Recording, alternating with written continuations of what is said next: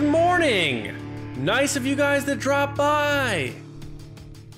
It's a Han Solo quote from The Empire Strikes Back. What? Welcome back, everybody. This is The Empire Strikes Back. No, it's not. This is, we're just gonna read the script for The Empire Strikes Back. I think one of my favorites is still, good to see you. Yeah. Tasu Leech. Good to see you. That is such a Han Solo thing. Yeah, and you know what's funny? That is almost, by the way, welcome everybody to the Resistance broadcast. Yeah, sorry, side note. I'm John Hoey. I'm John Hoey. That's James Baney. That's Lacey Gilleran. That quote, now that you say that, the good to see you, that's almost the exact same tonation and delivery as Billy Madison when Carl walks in on him trying to, and he goes, good Carl, to see you. Good to see you. Yeah, it's like the same exact thing. So Han Solo ripped off Billy Madison. I think that's just how Harrison Ford is with everyone. Oh, great to see you. Like he wasn't acting. Hashtag make Billy Madison happen. So because it already did. All right, everybody, we're glad you're here to talk with us about, well, we're going to talk, you're going to listen, I guess, or watch. We have a lot to get into today in terms of Star Wars news and our takes on it. There's not a ton of news, but there is some cool stuff to talk about. And before we get into the news, the moment has finally happened.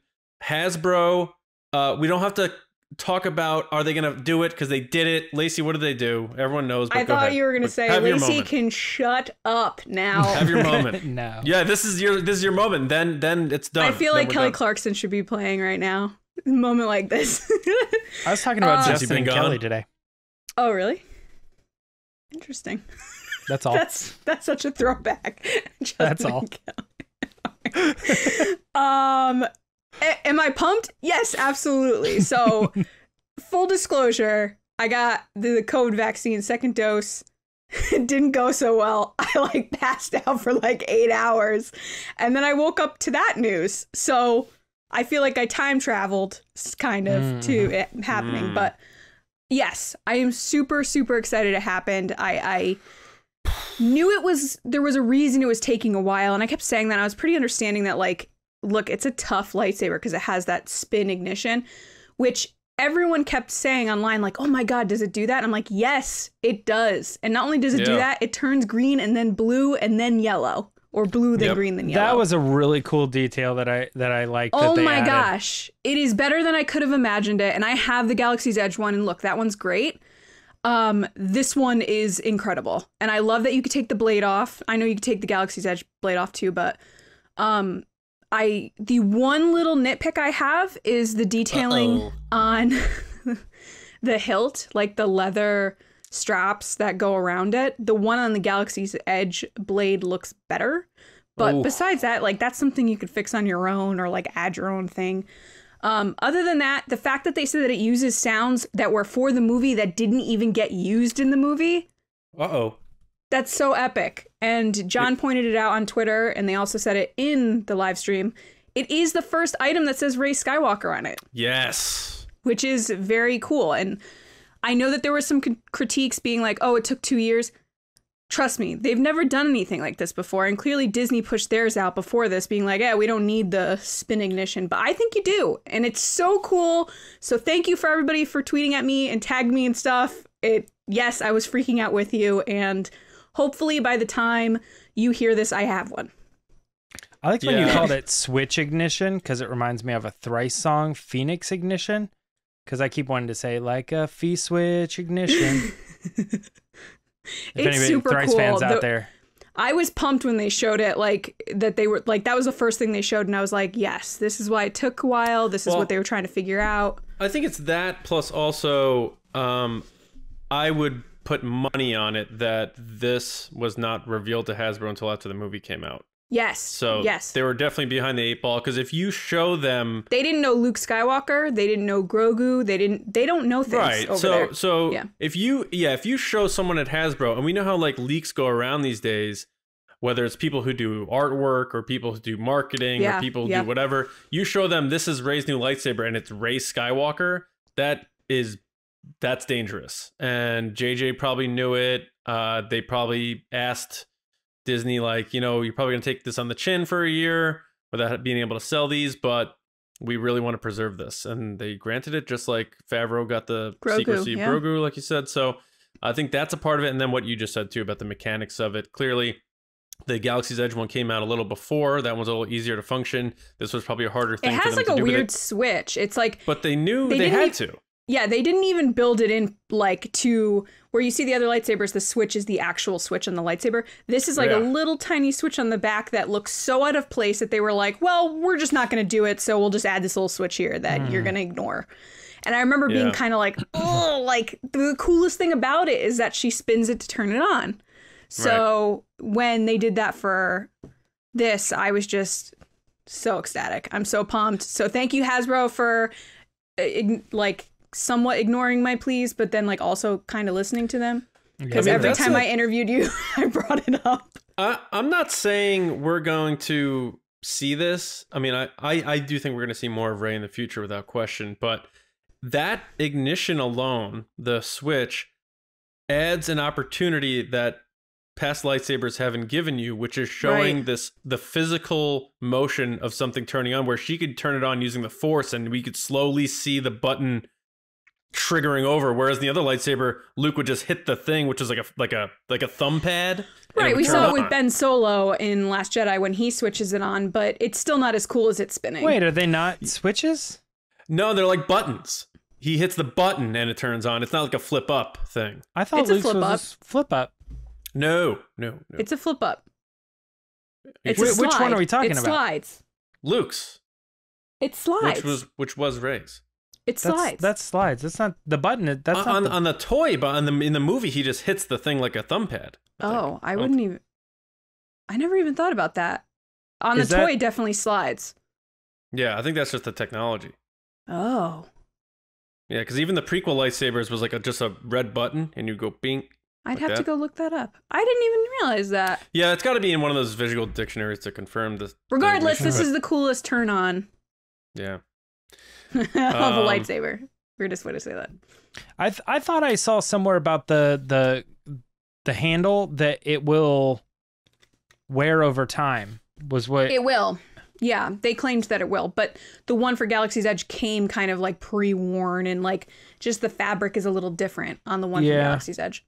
I guess I was just thinking like I don't know if that is like a better thing. Like they were like, okay, well we pre-worn this, like we ripped the holes in the jeans for you, and that's the Galaxy's Edge one. But the other one is like, well, we didn't put holes in it, but it will get that way if you hold it and continue to use it. You know, I'm gonna knock Kylo over. Oh God. That's how we intended it to be. So I don't know. Maybe there was some intention behind that. So I'm it looks more surprised. worn on the Galaxy's Edge one. Yeah. Yeah, I see that. Whereas theirs is like dark, lightest. Does Rey's in the movie have that sticker on it about like the batteries and stuff? Oh, well, here's the switch. Look how dumb this switch is. This little switch right here. Yeah, that's an odd place for it too. Oh, I guess my batteries are dead. Yeah, the Galaxy's Edge ones are weird. We talked about this a long time ago. They drain batteries when they're off. Oh, it's dead. Oh, wow. They drain the battery when it's off, and I'm not exactly sure. How dare you? Why don't you do you have another lightsaber in the room? You could transfer its force energy over to that lightsaber. I have the two FX ones. I really like the Hasbro ones. I know people are really into the Galaxy's Edge ones because they're connected to the park and that experience. The Hasbro ones are more expensive too. I've had my Darth Vader one for like 16 years, and it still works perfect and everything. So yeah. All right. Enough about that. We're going to talk more about Hasbro later in our open chat, what else they revealed and stuff. Lacey probably knows a bit more than James and I about that stuff, I would assume. But anyway, let's get into our news stories, and James is going to take us through. It's the Resistance. Well, a little bit of a look behind the scenes via Bespin Bulletin this week. We got a little bit of a report about the Obi-Wan Kenobi set and how it might involve a pool and Darth Vader. It's kind of funny to think about. It's like Weekend at Vader's or something like that. But supposedly the story goes is that there was a college campus that needed to be kind of evacuated. They said, you know, nope, only crew and other things like that. And there's a couple signs, and you can see the signs on StarWarsNewsNet.com that say to set, and they're labeled with a J and a T, which is Joshua Tree, which is the production title for Kenobi. So we obviously know that they were there, they were involved. The story goes that they were using a large swimming pool, and they had blue screens all around it, and that Darth Vader was involved in some way or another. And then the other interesting thing is that the production, as of now, Bespin Bullen is saying it's wrapped, and that they had been working chronologically. So whatever this scene is likely to be near the end. As they were saying, whoever did see Darth Vader on set, it kind of seemed like it was an intense scene. It's kind of all hearsay based on this report.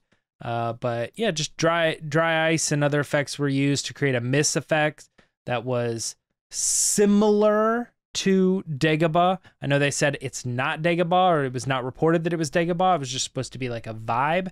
But that is as far as I could tell, that's about the main points of this report. Kind of interesting as we get closer to Kenobi. I want to ask John what he thought of this, and how are you putting all the pieces together?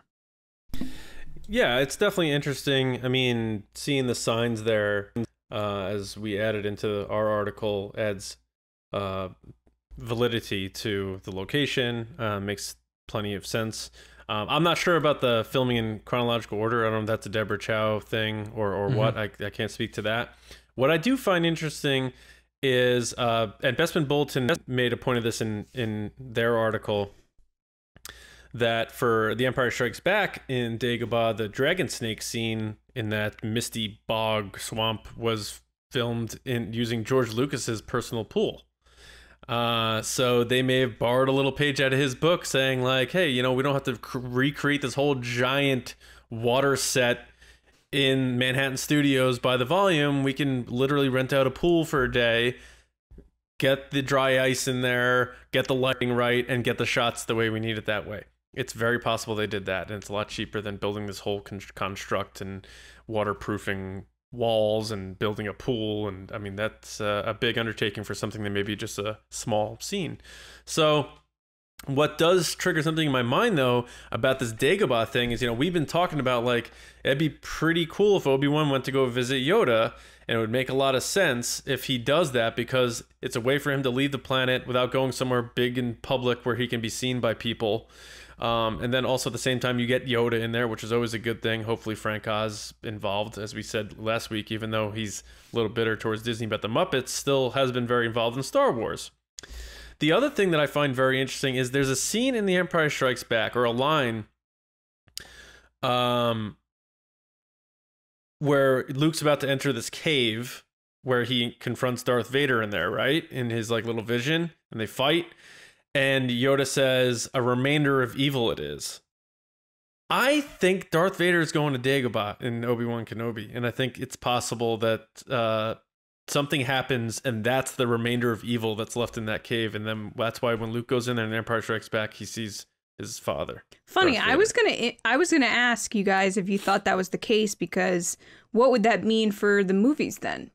That he was there, that he confronted Yoda, that he knew where Yoda was? That's what I'm curious of what they're going to do. I think that'd be very interesting. Now, full disclosure, on Thursday, we're going to have a discussion, kind of a what if, because that's been like the fun thing with the Marvel stuff going on lately, and people have been talking about Star Wars, like what if. So on Thursday, our main discussion is going to be what if Yoda and Darth Vader had fought with the lightsaber in a lightsaber duel. How would that go? Who would win? So we're going to get into more of that on our speculation on how that fight would go. It just makes me wonder, would he leave him there? There's that. You know, Vader doesn't seem like someone that would be like, yeah, he's good over here.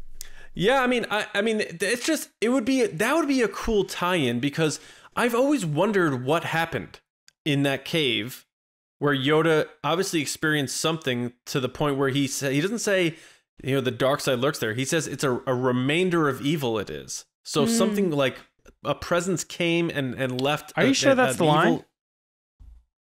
I think so. Because I was like, I'd never heard that. That doesn't stick out to me. And I'm looking here. It says that place is strong with the dark side of the Force. A domain of evil it is. Oh, does it say a domain of evil? Maybe that's what it is. Oh no. I mean, it could still stand true with what he's saying. Yeah. Domain, remain, same thing. Yeah, yeah. I mean, either way, like, what was there that Yoda knows that was evil, you know? Mm-hmm. So, I mean, that's interesting to me, and the fact they're doing a similar way of filming this bog or swamp or whatever they're doing. So I'm just throwing that out there. I'm not saying I think that that's definite. I think it'd be pretty cool. And if they're saying, you know, Vader's entering a forest, and they said it could look Dagobah-y, it's all very interesting. And again, I love that I don't know. Or it could be a vision for Kenobi. Yeah, it could be a vision too. Maybe Obi-Wan or Yoda goes into the cave and experiences the same thing Luke does. We don't know. Right. So maybe he needs to stay at a hotel and they have a heated pool, you know? A heated pool, yeah, and then he says, on the table. It's very. I haven't learned how to become one with the Force, but I did stay at a Holiday Inn Express last night. Yes. So yeah, exactly. Yeah, so I don't know. Either way, I think it's cool that that we're getting these little bits and stuff, and even our reports, but we don't know. Nothing too spoilery. It's just stuff to like really get the appetite going, right. And it's exciting. I'm really looking forward to this. The more and more stuff I hear about this series and the fact that they're coming close to wrapping, if not wrapped, it's very cool. Yeah, they're going bananas. Yeah, Lacey, did you have any other thoughts as far as the photos and what we're looking at here? So it's funny that John brought up the George Lucas shooting in his pool, because the first thing I thought of actually was I recently watched that Netflix special about like movies, like how the movies that made us or whatever it is. And they talked about Home Alone, how they shot the whole Wet Bandits like house scene in a pool. Like they literally built a house inside of a high school pool. Did they? Yeah, the whole scene where they flood the house, that's a fake house inside of a pool inside of a high school. Nice. But that's the kind of stuff that like I hear it and I'm like, that is so cool. That is so awesome. So when I hear something like this where I'm like, they took a space and then made it what they needed it to be, like that is filmmaking to me. Like I love it. And yes, the volume is cool and Pinewood Studios is cool, but there's just something to me that makes movies more magical when it's like a location that you can go see, or like a place that is not what you think it is when you're standing there, and then you see it in the movie and you're like, oh my gosh, I recognize that. Like the whole Rogue One thing where they shot it in a train station, which they ultimately didn't use that stuff, but it's just the fact that you're like, I'm standing in a cinematic place. Yeah. What do I think about it? I think it's cool. Again, going back to what we were just kind of talking about, I don't know what that means, like the ramifications of what could come, especially with Yoda being there. I don't see Vader just leaving Yoda on that planet, especially we know that he has all the Jedi being hunted down and stuff. So I was like, why would they then leave? Why would he then be like, nah, Yoda's okay? Like, if you're going to hunt down one Jedi, it would probably be him, wouldn't you think? I agree with that point. The only thing that I think would be a cool parallel to that is how kind of like him and Palpatine kind of had a like stalemate. And right. Neither one killed the other one, but they kind of went their separate ways in a way. But or it could be that's a good. You make a good point, though. That is a good point. Or it could be a scenario where he's just like, you know, you're so pathetic living here in a hut. Enjoy your life. Like this is ultimate punishment anyway. You know how they do that in movies where they're like, I'll leave you alone. And you're like, why would you leave him alone? Or Yoda like messes up Vader and Vader hightails it out of there or something. Yeah, you know? Maybe. And then he's so embarrassed he wouldn't say that it was Yoda was there. I mean, there's so many options. It's just one of those things that you're just like, I want Yoda to be... He was 10 feet tall, I swear. He doesn't tell anybody that he knows this whole time. Palpatine's like, we must find Yoda. He's like, I have no idea. I don't know. Yeah. What? Check Coruscant. I don't know. I don't know. What did you find on Dagobah? He's like, a great warrior. Or it could be like, I defeated him, but he really didn't. You know, I mean, there's so many ways you could write around it. It's just like a very interesting thing. But the idea that there could be a water scene and or Dagobah with Kenobi and Yoda is just, you know, that's what we all want. That's what we've been saying since they announced this project. So I'm really excited about it. And I hate to go too far on this because the Bespin Bulletin thing was like, I'm not saying it's Dagobah. Please, everybody who's reporting this, I'm just saying because that's all I can think of. It's either that or Naboo with Well, this speaks back to what I was... I mean, yeah, but it just goes back to like what I was pointing a while ago when I said we as fans tend to go, what could that mean? And we only like point to like the one or two things that we know. But we're literally talking about water. And possibly misty water. So it's like literally we can't think of any other options that possibly could be. Like it could be any planet, anywhere, for any scenario at all, you know? Right. It's just kind of one of those things where somebody said, it's cool because like in a Star Wars context, they're like, it was kind of like Dagobah or something, like, you know, with like the water and the smoke and stuff. And it was kind of neat to see. And it's like, okay, so that's kind of like an image you have. Don't report that it's Dagobah, but here we are. We're all talking about all the possibilities it could be Dagobah. I think it's because we want it so bad. We I know. Want Yoda. We want Dagobah. We want Frank Oz. Yeah, give us everything. Yep, 100% there. I think it's interesting that they said the whole thing was surrounded by blue screens too, because water is like so reflective. I'm thinking like, I get it, but you know, whatever you replace that with you're gonna have to replace all the blue that's bouncing everywhere off of the water. They did it with Rey in The Last Jedi. The pool that she jumps into was all blue screen as well. Mm-hmm. Yeah, I mean, it probably is a little bit. I don't want to say it's easier, but it's probably easy for a big production to pull something like that off than I think. Sure. There's probably some guy who's like, it's not easy, but we're getting paid big money to do it. Right. But I don't know. I like the idea. If it does end up being Dagobah, that would be cool. I mean, what a catalyst for the series, you know what I mean? Like understanding like Yoda's going to be there, Obi-Wan's going to be there, Darth Vader's going to be there. Yeah, it's like it's just Dagobah, as they've described it, as like this centrifuge for the Force. You know, there are so many planets that kind of balance that thing. Like Mortis, for instance, is one of them. It's like the Force seems to like suck into it, and Dagobah being one of those planets. You know what they could also, you know, being that this is a story that takes place before a lot of things that are established, they can really reveal a lot of things in the trailer without it being like upsetting to fans. Like they can give us a chunk of Vader. They can even show us Yoda if they wanted to. I think the only thing that they should leave a surprise is Qui-Gon, even though I think we all assume it, because we need to see him for the first time in the show. We want that moment. Yeah. And so whatever the surprise is, like they don't need to show us Baby Yoda. Well, you don't know Baby Yoda exists, you know? Right. So whatever the surprises are, they can still leave those in there. Like, I would be fine if they showed us a little Luke. I'd be totally cool if they showed us Yoda, because we know Yoda's been talking with Obi-Wan. So that's been happening. It's not like, you know, there's this whole time gap. So I'd be pumped just to hear his voice and see the back of his head, like, to be honest, just to know that it's happening. I think they could take a lot of liberties with this Obi-Wan trailer, not necessarily the first teaser, but maybe the full trailer, and really make it something that is like really meat and potatoes, and not so much like these fan trailers where they show this like footage from this weird independent movie where Ewan McGregor's walking in the desert for 90 seconds. You know what I mean? So I'm looking forward to actually what they wind up doing with the Obi-Wan trailers, but I think because of the situation it's in the timeline, and fans understand it, I think you can take more liberties and worry less about keeping everything a secret while still having a couple of aces up your sleeve for the big reveals. Yeah. Right. I think you might be overestimating what we're going to get, though. As far as, you know, it's Disney, it's Star Wars. All they need to do is remind people that it's coming. Yeah. I'm saying what they can do and have some fun with it. I think Star Wars, like Lucasfilm and Disney, need to have a little more fun with their canon Star Wars. Marvel does crazy stuff with their trailers.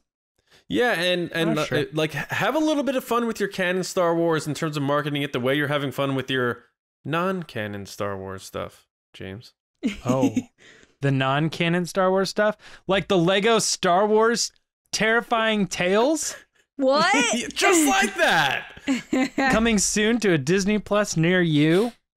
No, we want to move on to the next story, which is exactly that. The Lego Star Wars Terrifying Tales released a new official trailer. We had a poster before. It looked fun. We were excited about it. We got the holiday special. It was fun. We were excited about it. We all enjoyed it, I think. I don't think that received a lot of criticism at all. So now heading to this year's Halloween season, they decided to do another one featuring Poe Dameron and Vader's castle and all this. And you know, I don't want to sit there and explain the trailer to you, so I'll just jump back into it. I'll start with you, Lacey, on this one. You saw the trailer. Are you as excited for this as you were about Holiday Special, or more or less, or what were your thoughts on this? I think I'm super excited for this one based on how the holiday one was. Like the holiday one, I was like, oh, this is kind of cute. But then like I really enjoyed it and it was really comical and funny. And we watched it together. So you can go to Patreon and see that. I don't know if, did we make that public? I don't think we did. I think it was a Patreon thing, right? Mm-hmm. Yeah, I think so. It was just like a fun thing to watch, you know? These are meant for kids, just like regular Star Wars is, but I think even more with these because they've got that like kind of kiddie humor to them. I was very surprised how much Ben Solo was in this trailer. That was a big shock to me. I was like, oh, so they're saving Ben Solo for Lego because they had him obviously in the holiday special. And then now they're having it. I was like, so this is what we're getting. This is what you're feeding the Ben Solo fans with is Lego moments. But other than that, it seemed really fun. You know, I know John likes the Poe Dameron voice guy. I'm not a big fan, but that's because I really want to hear the original actors, but I understand that people have lives and are busy and do other things. Some people just got to shoot Dune, you know? I know, and kiss Jessica Chastain's arm and like just do amazing things in their life. Yeah, that was a little weird how like widely accepted that was. I know it's for like a bit to promote their show, but I think they're both married as far as I understand it. I think it was a Addams Family joke. From what I saw, because the Addams Family, Gomez does that to that's a good point. His wife. I think he was making a joke. She tweeted that. She tweeted that photo of Gomez and Morticia. Yeah, because I know that a lot of people wanted him to play Gomez in an Addams Family movie. Side note, the Addams Family movie that's out currently that has a sequel is complete and utter garbage. It's the worst animated thing I've ever seen. Oh, the animated one. I thought you meant the old one with like Christopher Lloyd and no, Raul the one where Julia Oscar Isaacs and Jessica Chastain are Gomez and Morticia. They have like it came out like sometime last year or something, and it was animated, right? It's just trash. Oh, they're already. Like would you say I'm it's like, this terrifyingly bad tale? Yeah. It's really rough. I was getting angry watching it. I was like, how did this get approved? And it's like star-studded cast too. Like everybody who's in it. It's nuts. Anyway, side note. It's bad. Well, I can guarantee that this doesn't look that bad. This looks like a really fun time. And I like how they bring in Vader and Ben Solo. And I like the message behind it for kids, which is like, you know, being afraid is part of life, but it's how you handle being afraid and move forward with that kind of thing. So I'm excited, and I know that we'll probably do something for at least Patreon where we watch this for you guys, so definitely check that out. John, do you also think the Addams Family movie is trash? So I didn't know about this animated one that came out. Oh, really? Yeah. So maybe that's that in and of itself is commentary for, because usually I'm pretty aware. Yeah. Go watch the trailer after this episode and just be like, oh my, wow. All right. How was that a movie? I remember really being into the remake from 1990 when I was like a little kid. Oh yeah, Christopher Lloyd's as Fester and like Christina Now they're doing Ricci a TV show Those are with fun. Tim Burton. Yeah, and but anyway, this is definitely cool, and Lacey's right. I do think the guy who does the voice for Poe Dameron is like frighteningly spot on. Yeah, terrifyingly spot on. I thought, like, really, I think he's very good, and I'm not surprised that they brought him back for this. I love that Tony Hale is doing a voice in this one as Vinay. Oh, he's so funny but creepy. And also, as soon as I heard Palpatine, I started laughing when I watched the trailer, just because of the funniest moments in the holiday one were Palpatine when he would say ridiculous things. Yes, and they have Kristen Slater is voicing Ren, which I find is very interesting. And I was looking up this Graballa the Hutt. This is like this construction worker Hutt. He's Lego Freemaker Adventures canon. Okay. Yeah, he's that's not their in guy. real canon. He's not a real character that's being portrayed here, but he's a regular character in the Freemaker Adventures. I find it funny that we're always seeing Hutts, which are like slugs, in very dry places. Like, that doesn't make a lot of sense to me. Why Jabba the Hutt's on a sand planet? It's also like a lava planet. Like, literally his like underbelly would probably just like That's what I mean. No, like, well, why are they don't always put in them on these salt or crate. Right, that's what I'm saying. That if you want to get away from the huts, you go build a hut, literally build a hut on crate, and you're good to go. That's hut proof. But like, I'm surprised we don't see the huts like stationed on Camino somewhere wet. Anyway, yeah, this is fun. This looks cool. I'm very excited to see it. Definitely give me the reminder of those vibes I got when I watched the holiday special last year, which was surprisingly enjoyable. And again, you know, we're in the midst of this thing here where the most things Star Wars fans are talking about that are being released right now are all non-canon, and it's so interesting. Weird. Yeah. The anime show, the book that goes with the anime show. This is the what if stuff for Marvel canon in the Marvel universe or no? No. Oh no, that's the whole thing. It's a hypothetical. Oh, okay. So then that makes sense. Well, so they're in the same situation then. Or is it multiverse? Look, there's kind of this other thing that's saying, like, the way they explain what if in the Marvel thing is they're like, you know, hey, here's the first episode, here's where things changed, and that split open the multiverse. I haven't watched those. I gotta watch them. In another universe, this is how things went down, and it's seemingly that some of these events within the what if story they're all in the same universe. You know what's funny? So like things happen differently than what we're used to in the Marvel thing, but like the what ifs might lead to something like an Avengers kind of in their own regard over here. And then it's theoretical that if they ever wanted to, they could somehow pull from it. Yeah, they could pull from it or cross over. I'm just saying it's funny that Marvel fans and Star Wars fans are both getting these kind of hypothetical, kind of not canon specifically, but could be cool. What do you think? Type things. Yeah, I mean for the Star Wars sake, it's just a matter of being able to turn off your serious buttons and just say, like, let's just have some fun with this, and we're gonna throw a hut on Mustafar, and it doesn't matter. But the whole multiverse thing, like, the bubble hasn't even began to blow up yet, and I already can sense people getting tired of it in like a couple of years, where they're just like, I don't want 5 Spider-Men. I don't want 12 Batmen. And then it's going to get to the point where that bubble's going to burst. True. And people are going to look back on that era of this multiverse thing, which, by the way, is a fancy word for fan service nostalgia. That's all that is.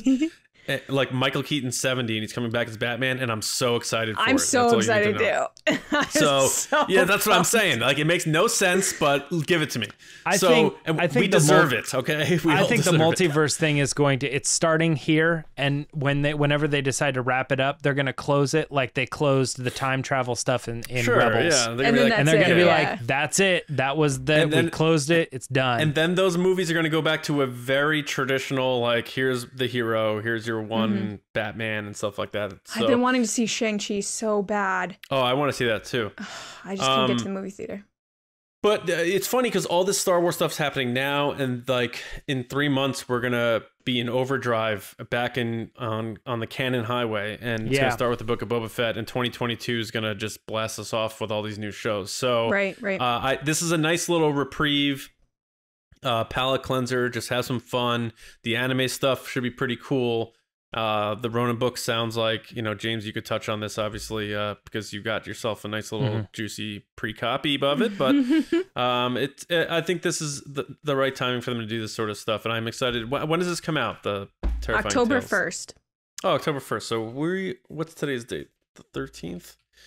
So yeah, we're a couple weeks away. All right, very cool. 3 weeks away. Kick it off. Well, no, Visions kicks it off, but then after that. Yeah, I think the one thing that I really like about the Terrifying Tale thing is the Ren aspect, because I know it's not canon. Yeah. But I like the fact that they're including that character. It's just like a comic character, and it's not canon, but it feels like they're including these characters because they're things that happened. You know what I mean? These are stories that are kind of like creepy and involved in the Star Wars world or whatever.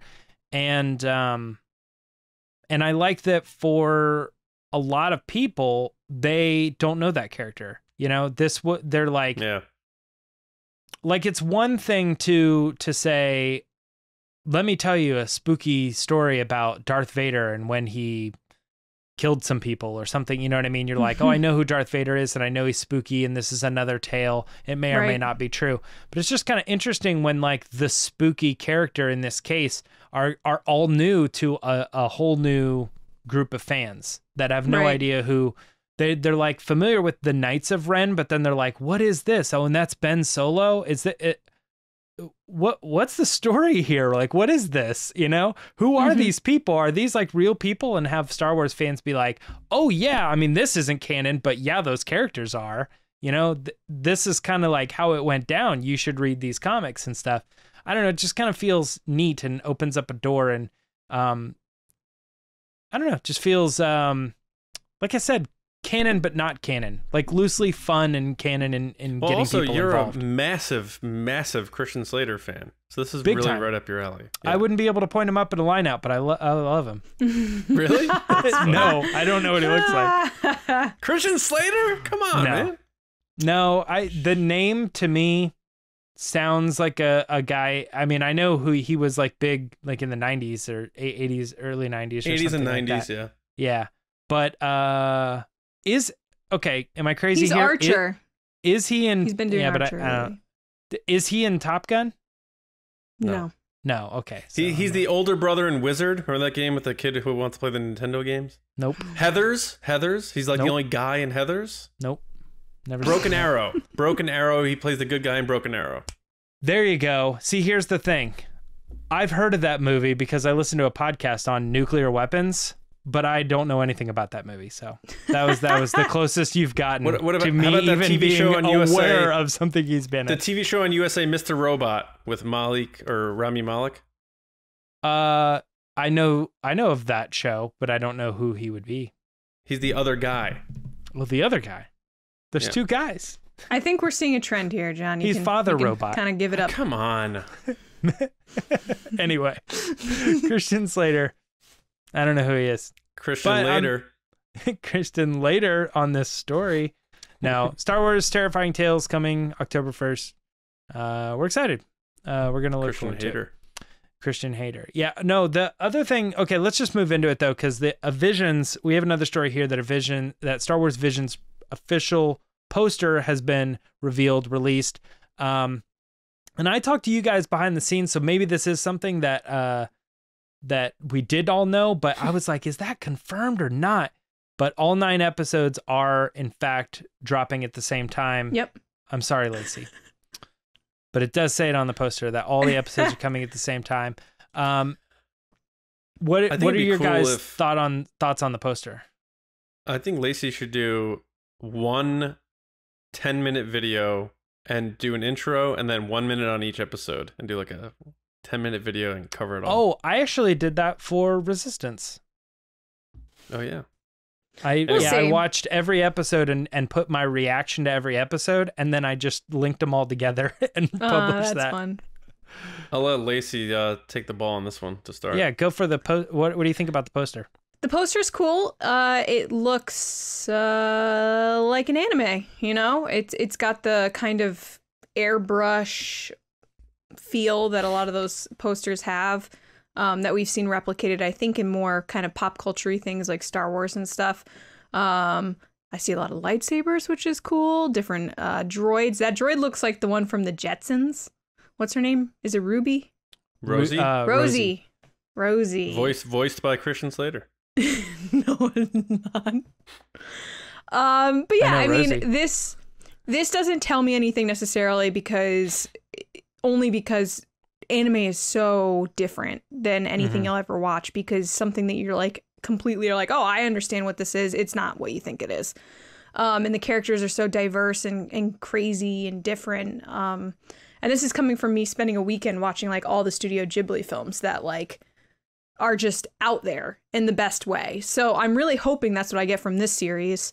But yeah, the poster's cool. I love that they're doing it in Japanese, because that's where these companies are based. So they should get the proper recognition of who is behind this project. But yeah, I'm excited. We'll see how it goes, but I'm pretty pumped. I actually don't like the poster.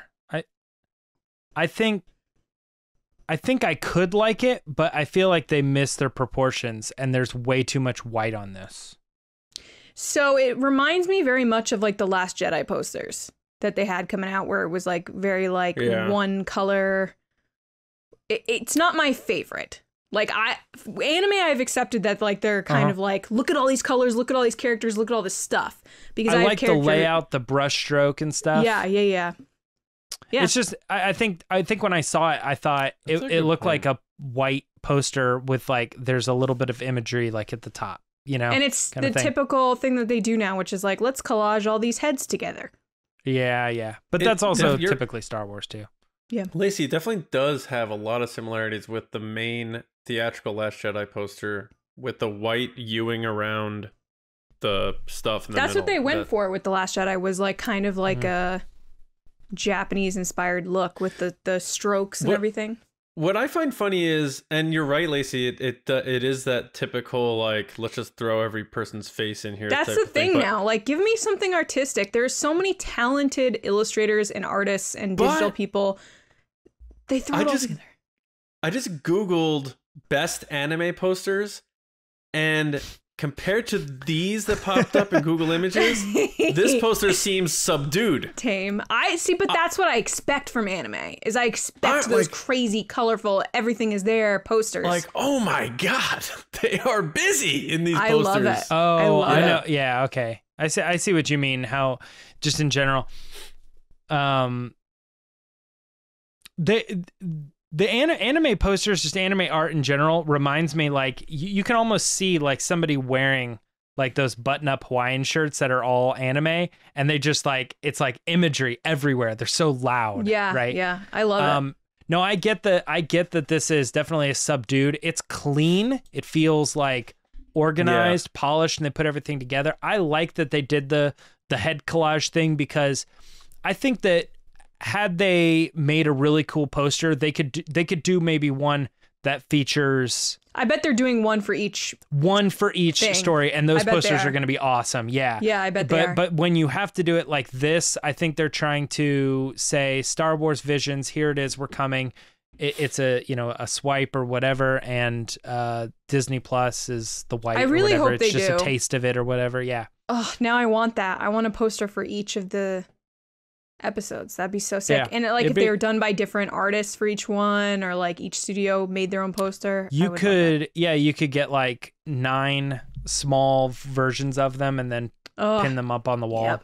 Frame them or whatever. Yeah, like the poster is what it is. I thought it was a little too white, but I like the idea behind it. I think like if maybe I might make my own version, just like pull it up like a little bit more. This would probably make good wallpaper though for a phone. If you wanted to get rid of some of this stuff. Mm-hmm.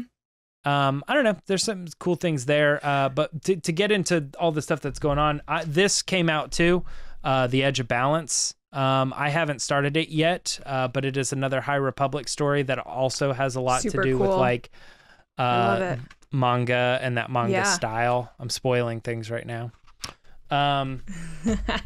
Yeah, technically, I think what I just did was illegal for taking images of it and posting it online now.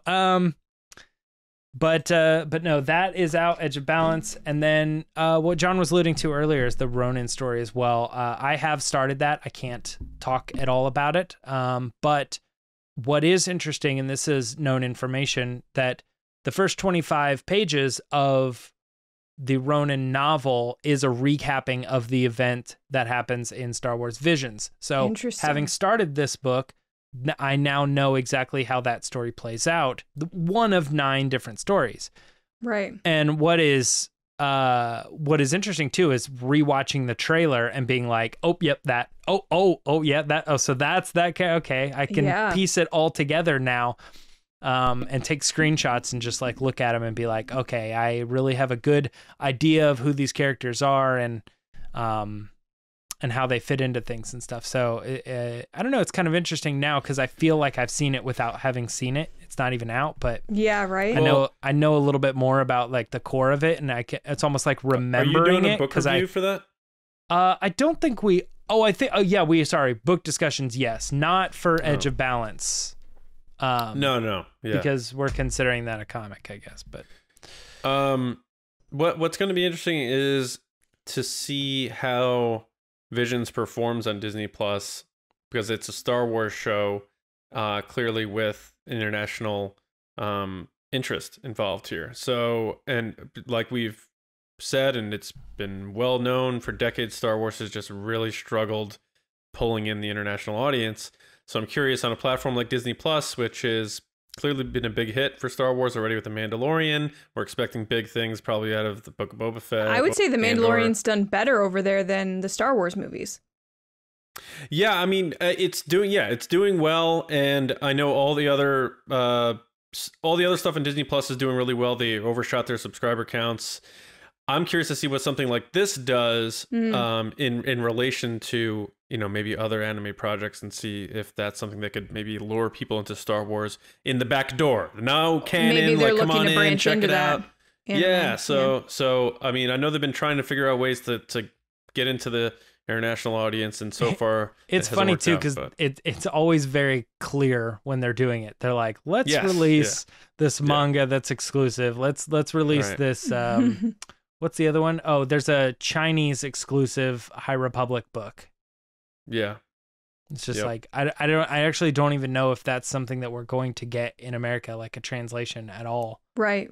And they have their first main Asian protagonist with Kaz in Resistance. Like, they're making efforts to do it. That seems more subdued, though. Like, if that was an attempt to try to bring in a specific demographic or something, whereas anime is like, very specific to... Yeah, this, like, Visions more itself niche, is like... It seems like, that's come on, culture. guys, like we're really trying here. No, I agree. So, but a lot of those things just seem like so obvious attempts. But no, I actually applaud the Kaz thing. I mean, that just seems like you just had a character, you know, involved in the show. Doesn't have anything to do with anything. One more thing that we wanted to talk about this week, just because it's a little spot of news, is there was a image that was tweeted by a Spanish, the Spain Disney Plus account. It's always an international. Yeah, I don't know exactly what was going on here, but they tweeted a schedule of all the things that are coming to Disney Plus, and on September 9th, they had something called the Star Wars Galaxy of Sounds. And it's a series of shorts, because they said there was multiple episodes, 7 episodes, I believe, coming on that date. So it's interesting, and we can talk a little bit about what we think that might be, but it's probably, I wouldn't get your hopes up too greatly that it's some 7-part documentary. I think it's an ambiance thing. Gallery. I think it's ambiance. They're going to play a scene. You're going to hear the sounds and different things at Dagobah. Yep. And then, so very similar to the biomes and the other one where they were cruising through the ships, which really was just kind of like, hey, we made these really cool 3D models and we kind of just move a camera through them. Yeah, because I know, John, you had mentioned off air that you thought maybe it might be something where they go into the sounds, but the idea that it's a series of shorts to me makes it seem like this might be something that you just put on. You're like, experience the sounds of the cantina. Yeah, I wonder if these like. You know, we're just talking about the international audience for Star Wars. These international accounts are like, no one's watching anyway, so let's just leak everything. I don't think so. I think probably. I'm kidding. Yeah, I don't know why. You know, maybe I'll ask you guys. What do you think? Is there any chance that maybe this is the Spanish schedule, that they get it at that time and we're getting it at a different time?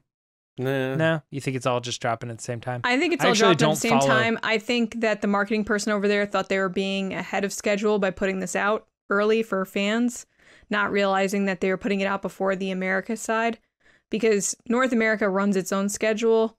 And I know from working on Celebration that you have to like kind of work with the different accounts in different areas. But I saw this as they put out their schedule for the month thinking they were being probably helpful to viewers. And someone somewhere was like, "Hey, can you take that down?" Hasn't been announced yet. Which it's going to be just complete not a big side deal note. We were talking about this off air as well. There's a lot of Hitler content coming to Disney Plus. Apparently, I was I was like, no Star Wars, but give me all the Hitler content. But it's like who cares? Like, what if they release a schedule and they're like, Obi-Wan Kenobi's coming out on June 14th, right? Be like, it's just a date. Sweet. Yeah, it's just a date. Sweet. Yeah, I don't get it. But because they don't tell us these things, we overreact when we get them. And then they're oh god. So it is funny because if friggin' Bob, what's the new Bob's name? Chapek. Bob Chapek comes out there and he's like, Andor, Valentine's Day, Obi-Wan Kenobi, June 14th. Yeah. Guess what? Ahsoka, March 23rd, 2023. And we're just like, all right, we got all the dates. Cool. Nice. Yeah, great.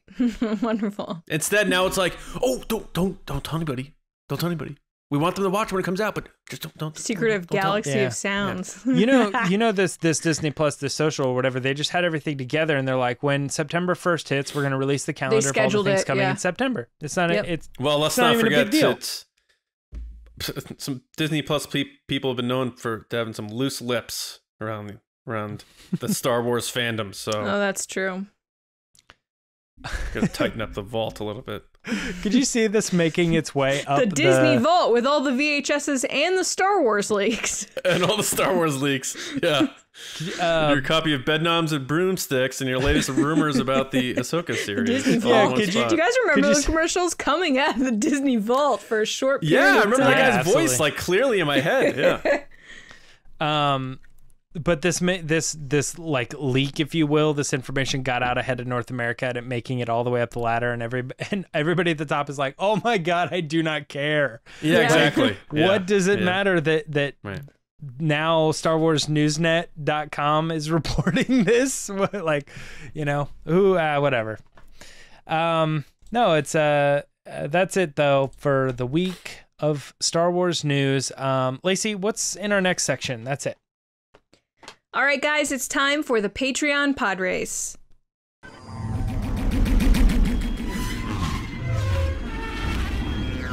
So there are lots of ways you can support us. You can like this video, comment, subscribe, ring the bell for notifications here on YouTube. You can follow us on Twitter at RBATSWNN or on Instagram at The Resistance Broadcast. Or if you want more than that, including extra content like videos, mailings, Discord server, and more, you can head over to patreon.com/Resistance Broadcast starting at $2 a month. That's it, $2. You get extra content for the entire month. Which is really cool with everything that's ramping up in the coming months, like Visions and this Halloween stuff and Book of Boba Fett. You're definitely going to want to subscribe now because you can get all that cool stuff and book discussions and much more. I'm sure there's other stuff that we don't even know about, like we were just saying, that's on the way. So this is the part of the show where we let our generals and spice runners be a part of the show by asking them a question. So first I want to thank them. So thank you to our generals, Carmelo, Andrew Staley, Jeremy Myers, John Reese, Jetta Rosewater, Paul Olson, Jake Houchins, Oliver Lewis, Frank Grande, Haas, Joe Ritchie, Darth Hurricane, John Charlton, Nick Kratz, Christian Morales, Brian Smith, Matt Chitty, and Val Trichkov. Thank you so much. Thank you. Thank you to our Spice Runners, David Probus, Neil Shaw, Double C Chris, Kendall Gelner, Ryan WAARA, Dave Hornak, Mike Harrison, and new Spice Runner, Thomas Hennessy. Thank you guys so much. We're excited to have you in the community. So this week, we're rotating to a new general, which is always exciting to get someone new on the show. And it's Joe Ritchie. Joe, what up? How's it going? Hello. Joe! So Joe got the question of, if you had to show somebody who has never seen Star Wars one scene to explain that to them, this is Han Solo, what scene would you show them and why? Joe, take it away. Hey all, I was asked to introduce Han to someone who has never seen Star Wars before. A really difficult decision to make. He's been in so many iconic scenes throughout the years in the various movies. As a father of 3 sons who don't always make the right decisions, I went with The Force Awakens. The confrontation between Han and Ben on the scaffolding was the perfect choice for me. Whether your son fails at an exam or is involved in the killing of millions of people in the Hosnian system, they can always come home. Thanks, guys. Hashtag make Solo 2 happen. Bye. Good job, Joe. I know you were nervous, but you killed it. You did a great job. John, what'd you think? I would never have thought to pick that scene. Yeah. But then when he explained it, I was like, oh, that's way more sentimental than I thought he was going for. So I thought that was a really good pick because honestly, I would have probably run through 10 scenes. I would have done a Kessel run on it and not gotten to that one. So great job, Joe. I thought you did an awesome job for your first pod race. You look crystal clear. You sounded great. And you surprised me. So a great pick. And now I can see that as something that I wouldn't have originally thought of. And that's what this is all about sometimes. So great job. Great shirt. I saw the very top of it. You're wearing our Never Tell Us the Odds Makes It 2 Happen shirt. So hell yeah, man. Hashtag Makes It 2 Happen. Can't wait for your next pod race. Thanks, buddy. James? No, like John was saying with the explanation, it makes a lot of sense. But it also just makes sense in general when you think about how this character was introduced to us and we had all these scenes. This being a scene that they shot and explained at the end of Han Solo's life after we've gotten all those other scenes. You know, we even got stuff from Solo. You know, we've had Han Solo in our life for so long that when they're writing the script and when they're coming up with this understanding of what is Han Solo like at the end of his life, it's these scenes and these decisions that encapsulate his whole existence, you know? So I think even though you had this one reason for it, I think you subtly opened up this concept of what they were doing when they were writing those scenes, as they were saying, like, what is the core of Han Solo? Let's bring it out. Let's bring out his entire life and his entire existence in these scenes. And they nailed it. You nailed it. It was great, man. Thanks, General Joe Ritchie.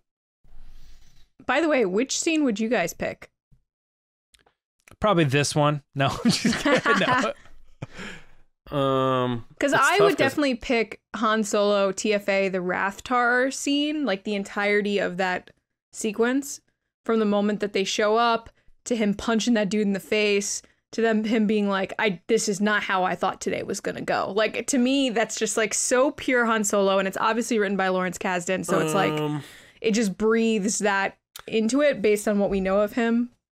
I'd have to go with the whole scene leading up to and into the asteroid chase in Empire Strikes Back, because he's just like doing things on a whim, and he's like, shut him up or shut him down. He's flipping switches, and he's like, settle down, sweetheart. And then he flies into the asteroid field and somehow gets through it without thinking he would. And that to me is the most fly by the seat of your pants Han Solo thing to do. Yeah. James? Gosh, man. This actually might be a good Kessel run if we start doing like character scenes that we think are like the top 12 scenes for this character.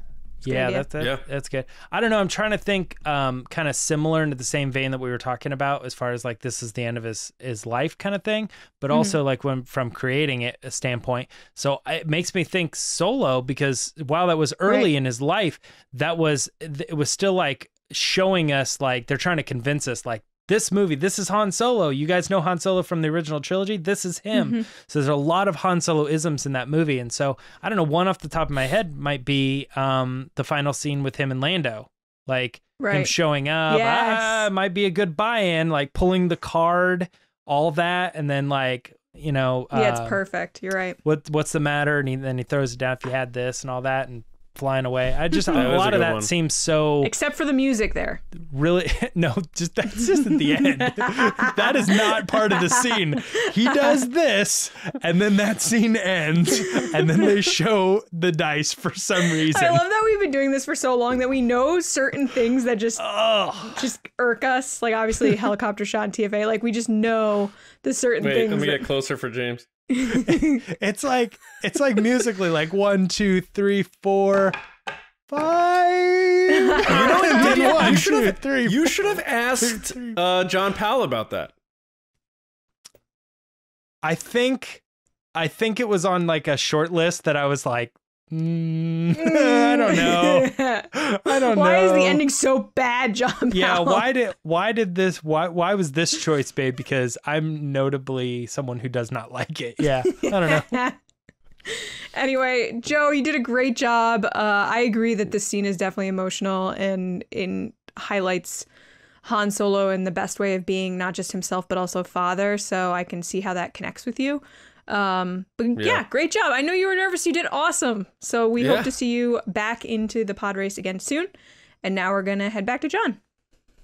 All right. So, yeah, we don't have too much time. We're actually approaching an hour now. But there were more Hasbro reveals, obviously, last week. So did you have any that stood out to you, obviously, besides the Rey Force Effects lightsaber that you would buy or that you think look the coolest? Maybe one or two, Lacey?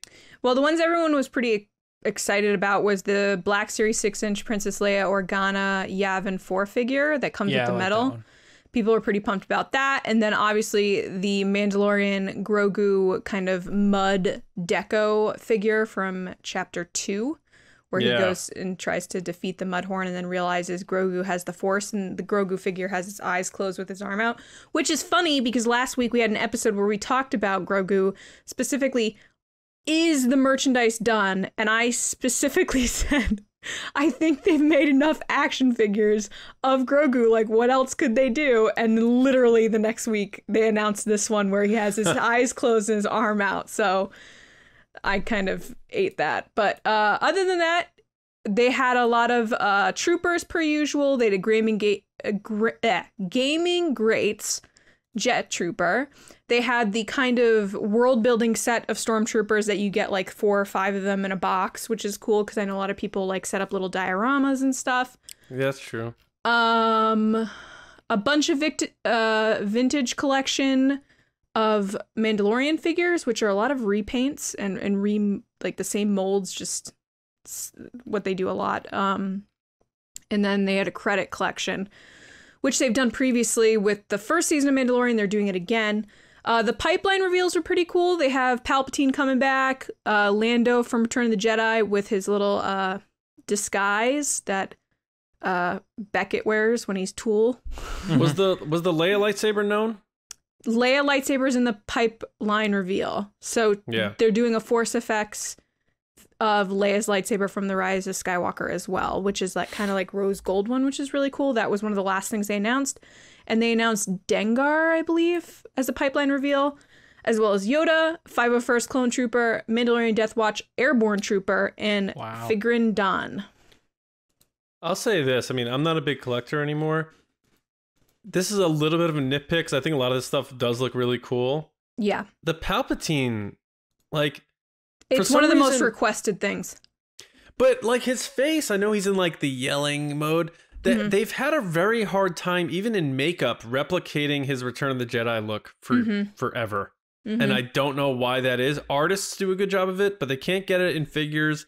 I even feel like when they tried to replicate it on screen, they weren't able to fully capture it. I don't know why. Like... It's just something about it that I felt like he never looked better than he looked in Return of the Jedi. And it was so funny because Ian McDiarmid was like 34 when he did it at the time. I was very surprised they didn't announce the Rancor stuff yet. Yeah. But I'm assuming they're saving that for HasCon, which is October 22nd to the 23rd. So I'm sure they'll share more stuff there. But I was just over the moon. Why wait and just do it at BroCon? There's PulseCon, HasCon, BroCon. Right. But anyway, I'm super pumped for the Rey lightsaber, and I'm sure you guys are too. And now I have to figure out something else to bother them about. Probably Ben Solo figures. Oh, keep that going. Somewhere Hasbro people went, oh no. Yeah, James, you buying any of this stuff? You into any of this stuff? I mean, I kind of like some of these Mandalorian figures, which I don't actually know like what these are. I don't know what they're trying to do with them. If they're supposed to be like flashback to some older time or something. But I think what's interesting with them is they kind of remind me of those like 90s toys where they like kind of just change the colors around and it feels like... Oh, the retro prototype ones. I forgot to mention those. Is that what you're talking about? Are they prototype? Is that what they are? I mean, so they call them a prototype where each like limb is a different color. Are you talking about the Stormtroopers or are you talking about Vintage Collection? No, I'm talking about like the Mandalorian, Grief Karga, Moff Gideon. Yeah, those are Vintage Collection. I was talking about the Stormtrooper ones. They're releasing prototype ones again that have different limbs. So the thing is, like, you want to collect each one because each one has a different color scheme. Mm-hmm. It's cool. I mean, I saw someone online talking about how expensive collecting has gotten, and I agree. Like, it's just, you got to pick and choose what you want. It's tough, and it's tough to get stuff, especially online nowadays. So fingers crossed that everybody gets what they want. These just look to me like they're kind of like their alter egos or their Bizarro versions or something Repaints, like that. yeah. Because multiverse. You got this Mandalorian with like a blue helmet and a blue cape, and it's just like, and he's got like blue and purple like wristbands, and it's like, oh, that's different and interesting, and I don't know what universe that comes from, but like I said, it reminds me of the like 90s toys where they would like repaint them a different color and be like, this is Ice Batman or something like that. I always hated those because they weren't like real. I don't know why. Maybe that's why I'm not into the multiverse thing. I don't know. But like they would release an orange Batman. I'd be like, Batman would never wear orange. Anyway, he would if he was Solar Magma Batman. Yeah, right. He was on Mustafar. I can't wait to get the Ray Saber and unbox it for you guys. So hopefully that happens sooner rather than later, because they said it's supposed to hit shelves in 2022. So I'm hoping that doesn't mean the pre-order happens and then I have to wait 6 months. But we'll see. I think I read May. I think right before Celebration, maybe. It may be in May. And on with that note, Solar Batman. Same pre-order dates.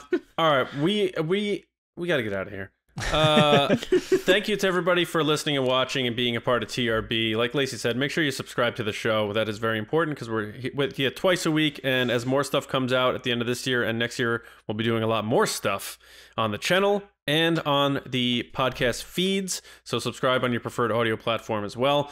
Make sure you go to Star Wars Newsnet. All the Star Wars news articles that we went through today, you can find at StarWarsNewsNet.com. It's true. Your favorite source for Star Wars news, but also editorials, reviews. We have a great team over there, including my counterparts here who help out as well.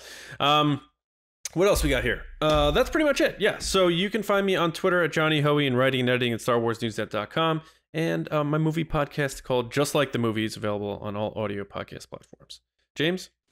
You can find me on Twitter and Instagram at Myra Trunks. Lacey?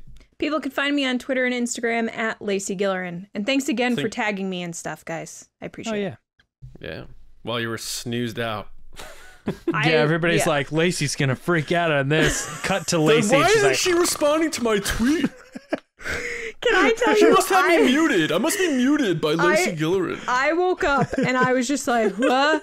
And then I get a message from John being like, Lacey, did you do this? And I was like, oh no. And then I go online and it's like all these replies and tags. And I was like, the one day that I had like didn't feel well is the day that they were like, today's the day Lacey's gonna be so excited. Yeah, I remember as a kid, I got like a stomach flu on Christmas and only Christmas. And that's It reminded me of you today because I was like, of all days to be like really sick, it's like the one day that Hasbro decides to announce the thing she's been talking about forever. I wonder if like even their team, because they know me from talking to them, were like, Lacey's gonna be so excited. Yeah. I was like, slate. I hope I don't have a fever the day they re-release Ecto Cooler back into the world. Well, it's literally like, no joke. It's like if you slept through Disney Investor Day or Disney Plus Day, John, and they announced Make Solo 2 happen and you were like, out. That's true. I have muted everybody. And we're texting you like, John. Twitter has just a mute all feature. So no, I didn't mute you. I was just dead. Kind of. So Thursday, I kind of teased it before, but we're gonna have a little bit of a what if fun. Like I said, we're gonna if Yoda and Vader faced off in a lightsaber duel, how would that go? So we're gonna explore that and what our thoughts are on that, and more fun, of course, right here on the Resistance broadcast. So till next time, we'll see you around, kids.